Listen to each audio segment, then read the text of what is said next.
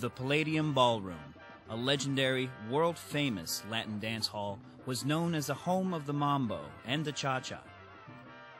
From the time the Palladium opened its doors in 1948, it exploded onto the New York music scene. The Palladium Ballroom was one of the most unique ballrooms that ever existed. It was located on 53rd Street in Broadway. The location was extremely important because a block on the same side of the sidewalk, but a block further down, was the Birdland, which was the jazz home of jazz. And right around the corner on 52nd Street, you had approximately 40 jazz clubs going down to Fifth Avenue from Broadway, 7th Avenue, 6th Avenue. It was quite extraordinary. The Palladium was amazing. It had a narrow entrance, long stairways, but for the kind of people that came there and the kind of band that was playing, they needed a bigger place. You walk up those stairs and the sound system in the Palladium was like no place I've ever heard. The sound system picked up the maracas de Tito Rodríguez, la paila de Tito Puente. The sound system was unique. And to get in, 75 cents. Mambo had just broken in the late 1944, and it wasn't quite into the American public, you know. The boss, the owner, he says, I got to get people in here. This place is costing me a fortune. I'm on 53rd and Broadway. The rent is high. Everything is right. The insurance. So he said, I got to get that door. I need so much money every day, and I got to get this place. I got to put it on the map. Inside of 2 years, the place was rocking. Cuban band leader Machito and his band, the Afrocubans, performed regularly at the Palladium. A visionary musician, Machito was among the first to fuse Afro-Cuban rhythms with jazz improv. Machito was like an incredible force, you know, in that time, because, you know, there was no such thing as that, you know, this hybrid.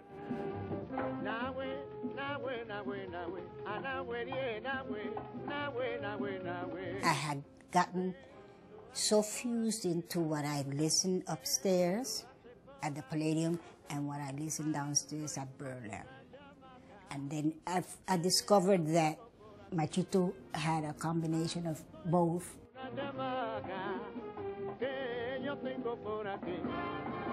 Machito's band turned out to be a band like Count Basie and Duke Ellington. It was a school. When that band went to Palladium, everybody looked. And everybody started to tune into this Latin thing. In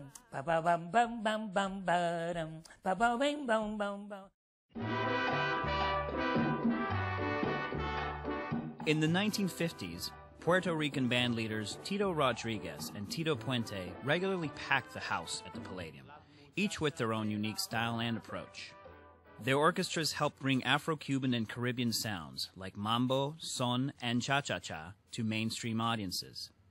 Tito Rodríguez was a great singer, incredible. You know, he was a role model, and a lot of singers came from Tito Rodríguez style, and he knew what he was doing. He was very meticulous. So that comes out in the music. It's very polished, clean, and, you know, happening. He was very good looking, had beautiful hair, had a gorgeous voice, you know, and he sang everything, salsa, boleros, you name it.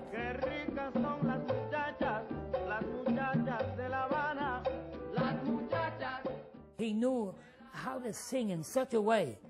All great singers have that. Sinatra, Perry Como, Bing Crosby, he sing with the rhythm. Sing between the beats. Let the thing rock.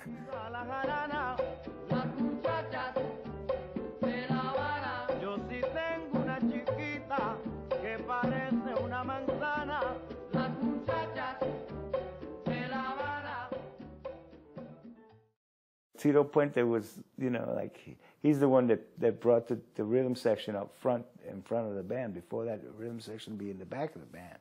You know, even the Cuban bands used to have the rhythm section in the back of the band.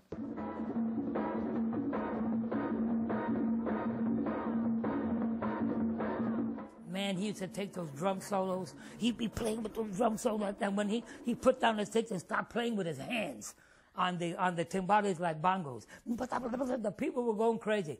And then he'd have the trumpets there, and they would be playing. They were there and doing with the, wow, wow, wow. Oh, what a group!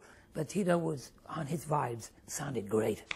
Tito was, as far as Latin music, even the jazz players told me much later that Tito was, in their language, he was a bitch on vibes.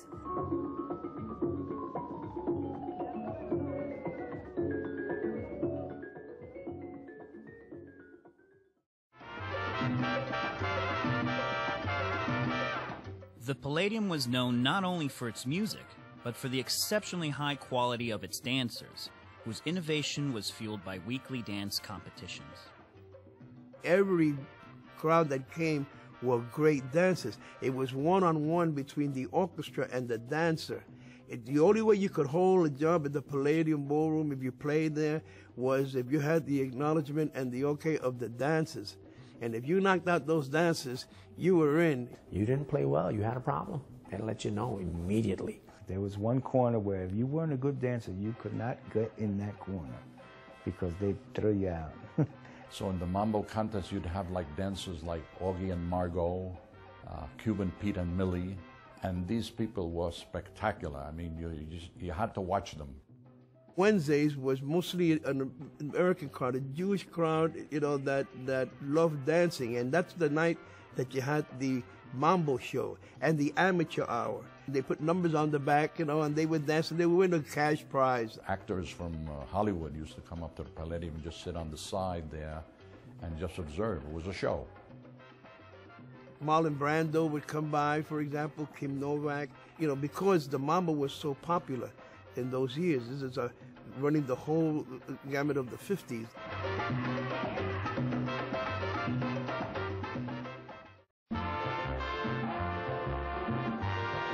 A true rivalry, played out nightly on the Palladium stage, developed between Tito Puente and Tito Rodríguez.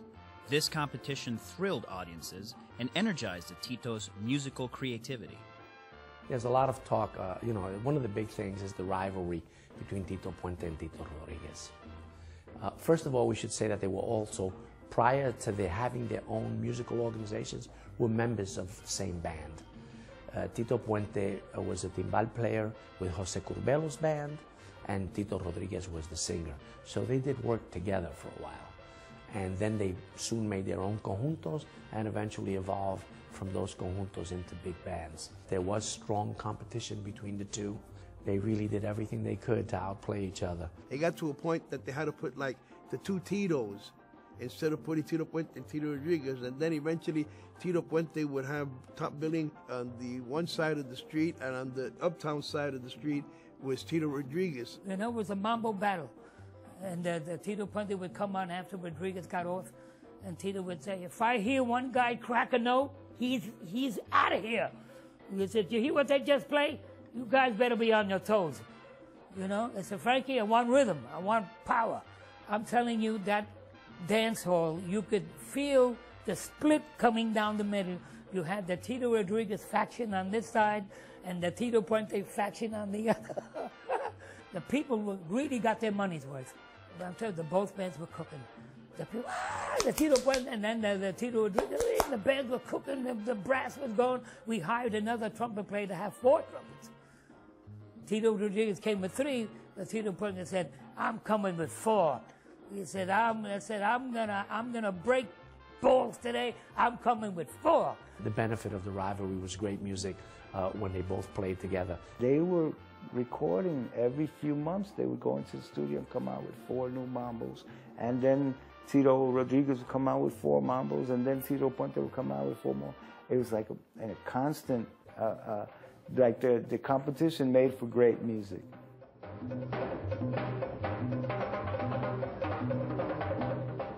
Although the Palladium was originally opened as an Anglos-only dance hall, the club soon opened its doors to blacks, Puerto Ricans, and Cubans, creating a truly integrated audience. At the Palladium, the ability to dance, not class or color, became the social currency. You had people of all colors and races coming to do the mambo.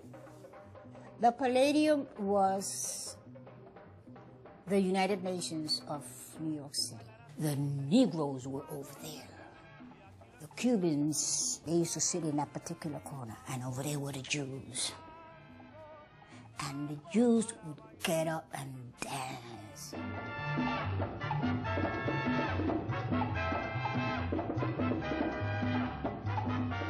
For some reason, the blacks and the Jews always got along, and I have a feeling that it was because of the mambo.